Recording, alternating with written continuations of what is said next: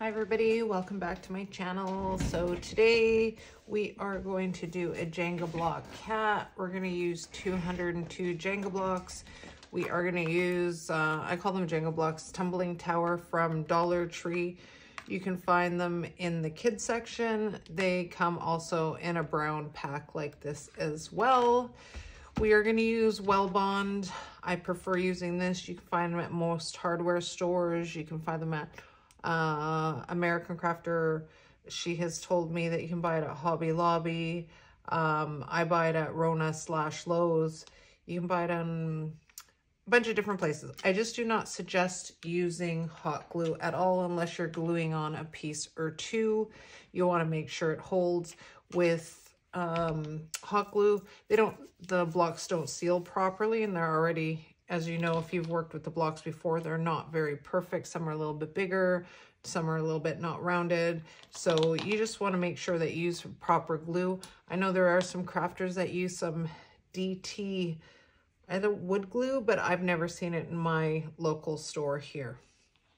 All right, we're going to start with the head.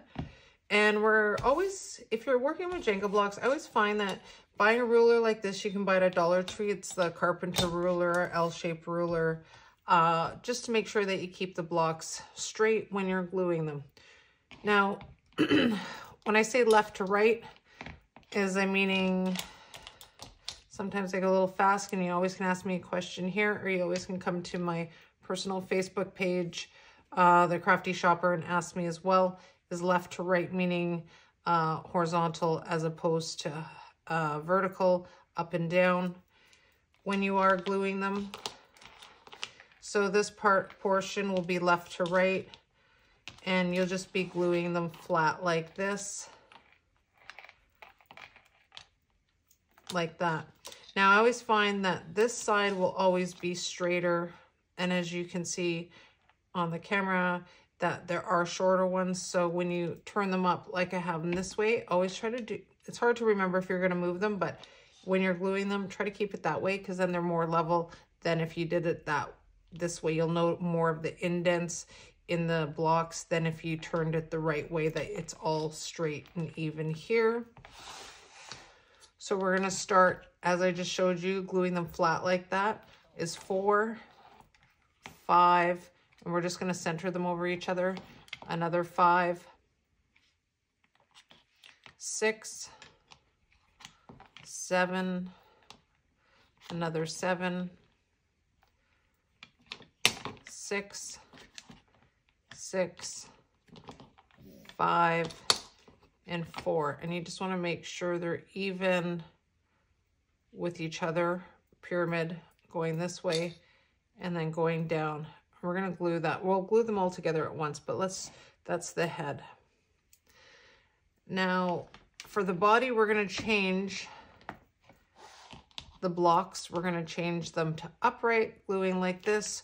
So when you are gluing them, for example, you're going to glue them, I call it stacked, just like basically one on top of each other when you look at it this way. And you're going to do the exact same method, but you're going to keep them, glue them like this, and the same thing. Try to use the top part because it will be more even. So we're going to start off with 6. I'm just going to build it right on top of here. 6, 7, 8, 9, 10, 11, 12, 13, 14, 15, 15, 14, and 13. Now I just wanted to show you something here before we glue all these together. Right up to here, I opened a new box of Jenga, and it was exactly the same blue pack, not the brown pack, because I think there was a lot of people saying that the blue pack and the brown pack was cut differently in size, which is not true. The blue one, for whatever, or from here down. And if you can see what I'm saying, it is more, all the blocks are more square as opposed to these ones are more rounded. And you can see the color is a little bit different too than this section down. And it's more flat than these ones are. I don't get it. I don't know, maybe somebody else was working that shift. All right, so next thing we're gonna do, guys, is just glue this all together. All right, now that we have it all glued together, there's a couple different ways we can do it. I don't know what happened on the side here when I was gluing it together. Right here, it almost looks like something touched it and turned the color, but that's okay. We're gonna paint it. So I know Christy on my Crafty Shopper page on Facebook, she likes more of the blocky look. So Christy, you can do as is and keep it more of the block look that you like. That's not a problem, guys. You can do that. There's another thing. I know a couple of the videos I did with the paper towel mache, but there's another option you could do with this. I would round out, you don't have to round the corner, sorry. If you want to just do it black, you can actually just round the corners off a bit using a DT nail file. If you don't have a Dremel hand drill like I have, you can just file the corners and just take a little bit of the edge off that it's not so pointy. You can do that and paint it as is. You could also do this one, you could do paper towel mache. And I'm just going to show you, I'm not going to do because I'm going to use some fun fur on it.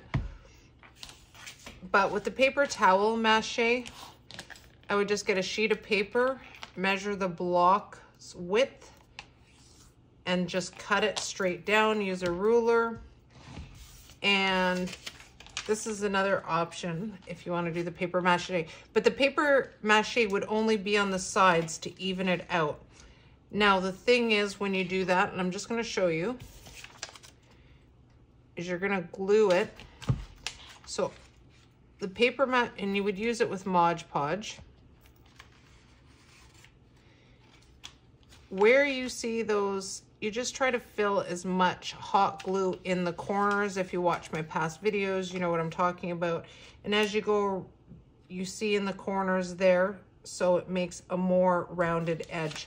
And what I mean by that, I'm going to show you in the corner here. You would take your hot glue. Sorry guys, if I'm trying to, so I can see. I just bought this new glue gun from Michael's. So it's brand spanking new. And I just put a new glue stick in, so it went right down. Now, I would build up the layers, so you have to wait for that to dry.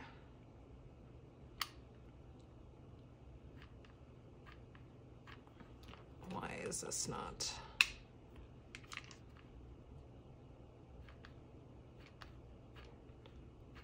No, I don't know why this is not going down, guys.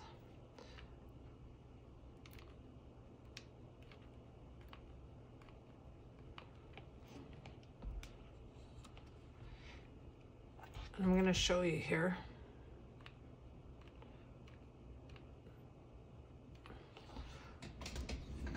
Let me let this dry and then I'm going to show you. All right, now that I did the hot glue, now you're only going to do the paper mache if you want, if you're not going to put fur on it like I am. You can leave it blocky. I would not suggest doing the hot glue and then just painting it black because you'll see all the bumps in the hot glue. But I was just trying to show you the different option that you could be. So you can see where you're going to build up, but even if you put that on there, it's still going to make a smoother look if that's what you want. You just got to paint this with Mod Podge, put it on, and then do another coat and let it dry. You'll probably have to let it dry for an hour or so, and then it will smooth out the edges. Now, the reason I do the hot glue on the side is just to do a little bit of a buildup. So then when what I'm gonna do when I'm wrapping it, it's not gonna be so blocky looking. So, and I know there was a question that I get asked all the time, how come I make my my build so big. And it's not that I make them big, it's just working with the blocks to get definition and shape.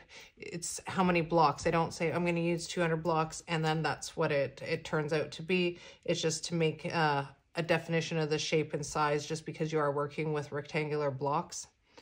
I am going to paint it the DT black, so I'm going to do the front and the sides and the back. All right, now that I painted it, I'm going to use some fun fur, just some black fur. This is from Dollarama. I also have the white, and so you can do it all black, but if you're going to do a color on it, I'm going to just paint over.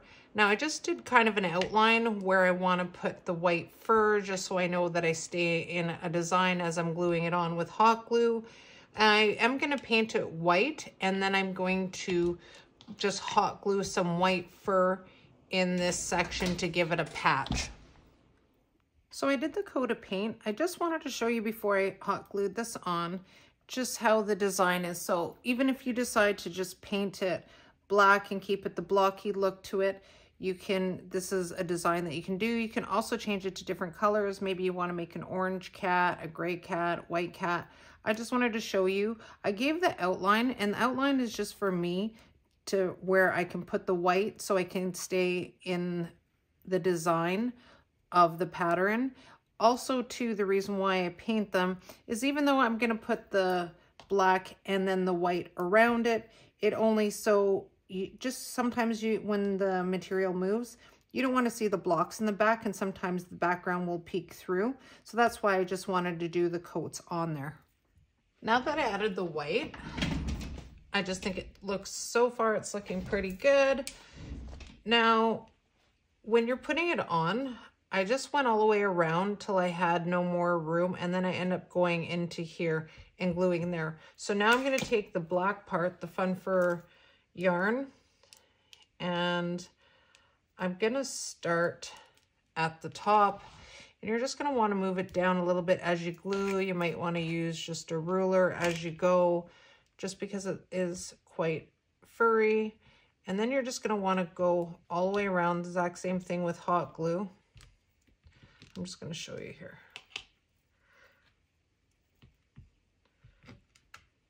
The front's just a little bit harder only because you have to go around the design. So if you don't want to do the design. And then the sides, you can just go straight up and down with the yarn.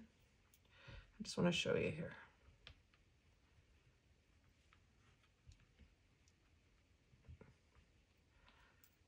Like that.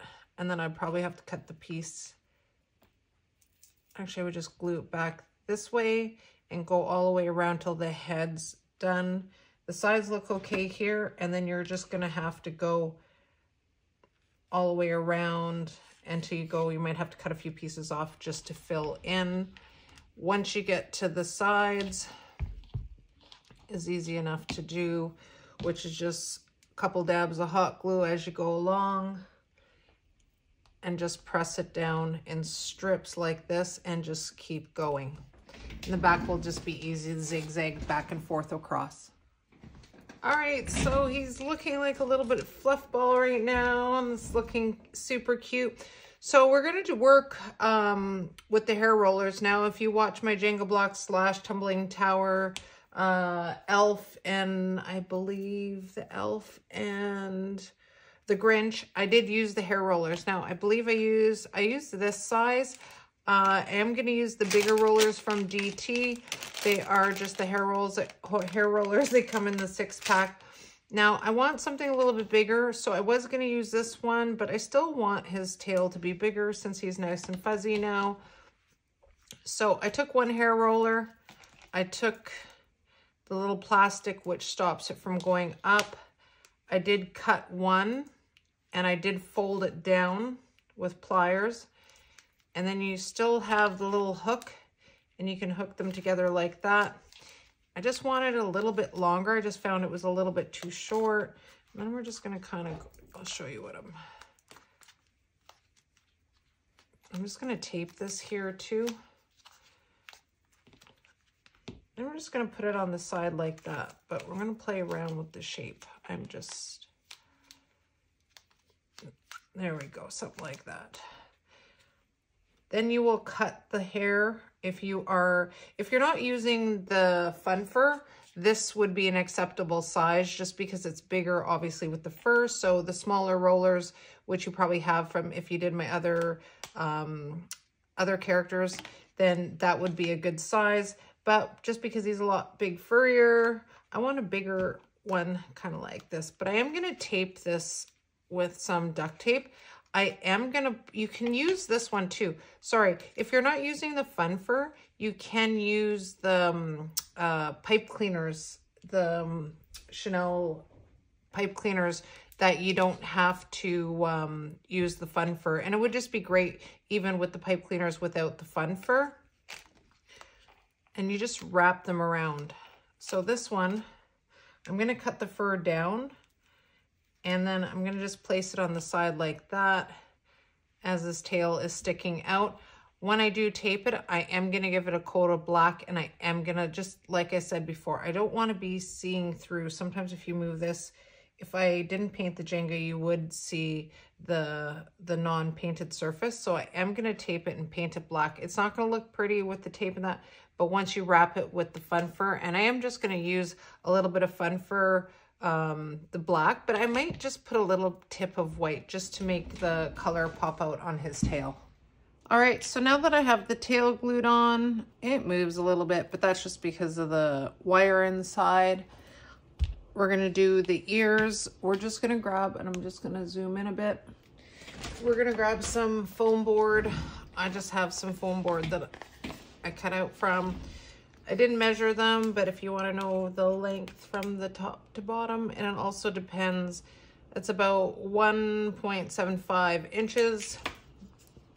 I just cut them out, cut two out the same. Gonna use some fun fur, and I'm just gonna grab some over here. I thought I had some already beside me. And you're just gonna hot glue on the front part of the ears. Oh yeah, that's too much hot glue. Just gonna do one side. Oh, what a mess.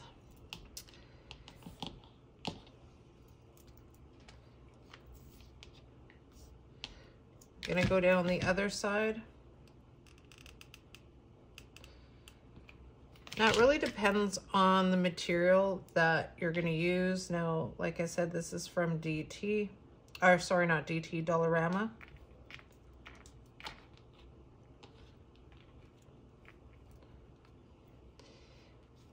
And I'm going to keep this part with no fur on it.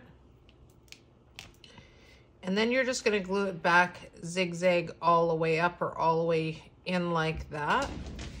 And then once we have that glued, I just want to take this off because it's gonna,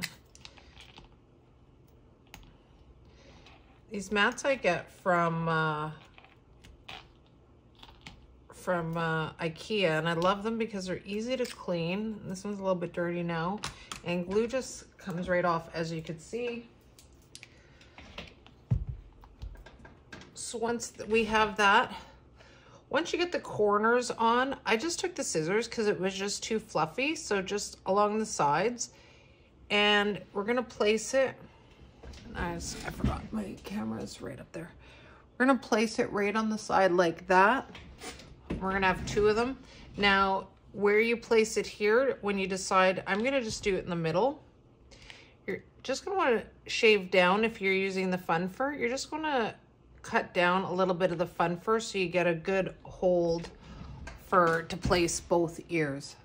All right, now that I have the ears glued on, we're gonna move on to the face.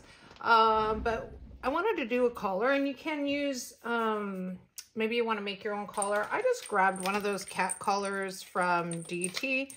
I just grabbed a red one. I thought the color would pop nicely. And the good thing about it, it is adjustable. So I was able to adjust it that it fits perfect around the neck. I'm just gonna pop it on here. That was able to go right on there. And I'll put the little bell centered. So I think it just is super cute. Just gonna go with the old googly eyes, and I got just the big ones. I'm gonna do it right there. I just took a piece of foam paper, cut out more of a rectangular nose, just like that.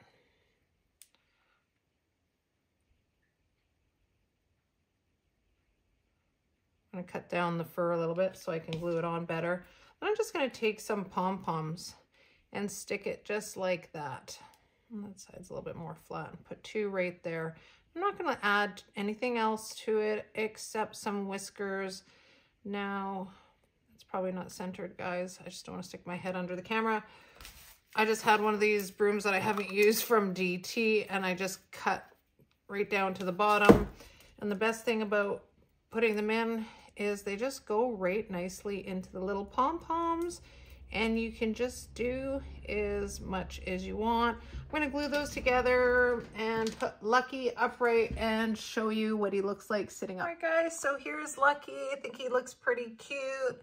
His little bell in the background. Let me know what you guys think in the comments. Thank you for watching. Happy crafting, and see you soon. Bye.